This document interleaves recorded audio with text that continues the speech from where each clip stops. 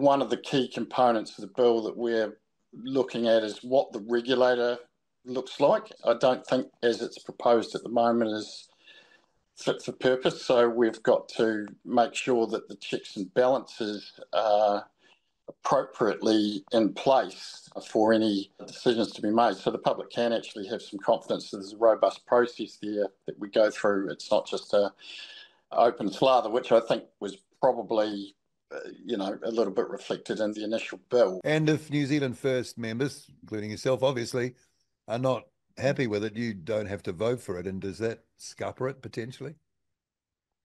Well, it is part of the coalition agreement, and as I said, there's a number of utilisations around, stuff that can be developed in the lab. I don't think there's too much contention within the parliamentary parties that that's something that can be progressed, because we're not letting anything out that we can't put back in a bottle somewhere. So that part of it almost certainly will proceed. It's just how we go into field release and what that process would look like, if at all, at this stage. So that's how we're looking at it. We've been pretty clear in that first reading speech that we want to see the evidence. So we're weighing that pretty carefully. We're working closely with the organic sector, for example, to see the impact on them.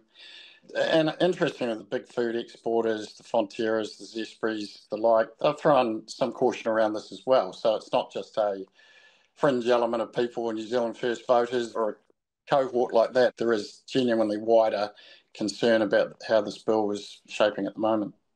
And as the Minister for Rural Communities, what do you hear from those communities regarding this? What are they telling you? There's a bit of concern. I think one of the main feedbacks is that people don't really feel like they know a lot about it, that it's being rushed through a little bit, and they want to know a little bit more. The feedback's been pretty strong, actually. That's something that I think will have taken some politicians by surprise. Not ourselves, but actually there is a lot of interest in this bill. 15,000 submissions, heavily urging caution or outright against. So, those voices are being heard. We're taking them forward.